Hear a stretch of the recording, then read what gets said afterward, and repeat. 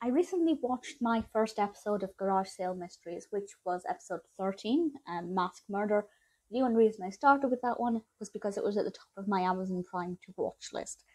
I really thoroughly enjoyed it, and I think 2 days later, maybe, I decided to watch Murder in D Minor. And I have to say, the quality is not the same. It is not as good. I kind of enjoyed it,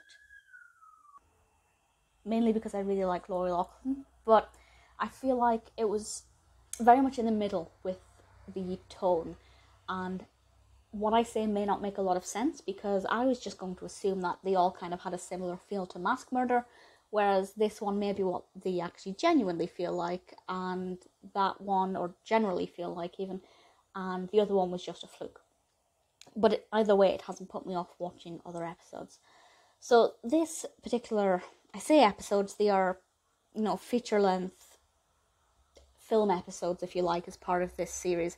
This one's directed by Neill Fearnley, written by John Whelpley, and stars, of course, Loughlin as our protagonist, Jennifer. And I have to say, one of the reasons that I really loved the previous one and could still kind of engage with this one is because Jennifer is a character I really liked. I think Jen is very likable. I can kind of very much definitely understand her desire to be in the thick of it when it comes to amateur detecting.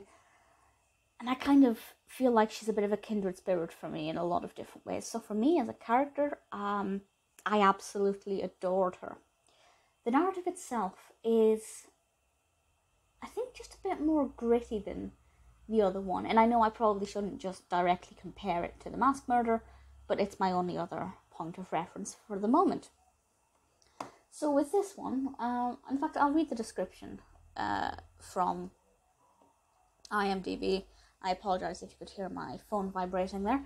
It says, Jennifer wins the bid on a vintage self-playing piano at an estate auction. The piano was owned by the late Karl Dietz, and Jennifer discovers that his wealthy philanthropist has a dark history.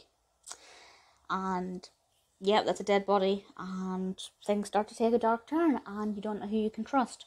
This one feels grittier than the other one. What I really loved about The Mask Murder is that it was, for me, the perfect blend of mystery and, I guess, comedy in a way. It's not really funny, but it's kind of light-hearted, and the tone and theme and feel you'd expect from, say, a Hallmark rom-com or a Hallmark Christmas film.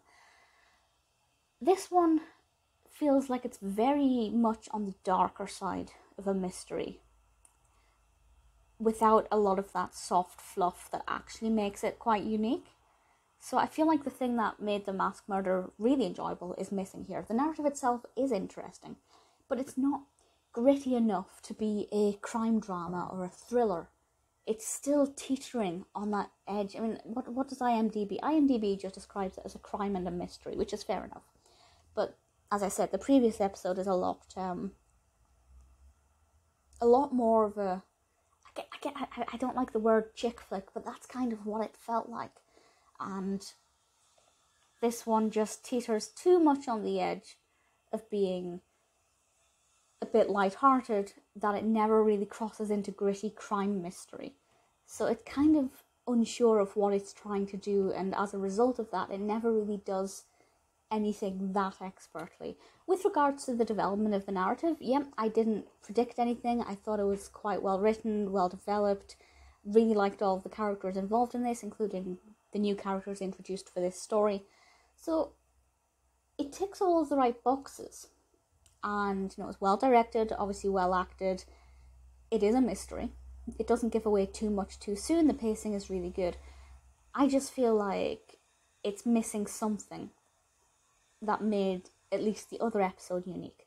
Now, my opinion may change drastically on that once I watch some more episodes, and I will. I definitely will be, even though I didn't enjoy this one as much.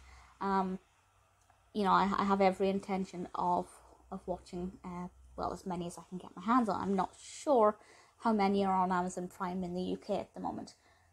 I love Jennifer as a character. I love Loughlin as an actor.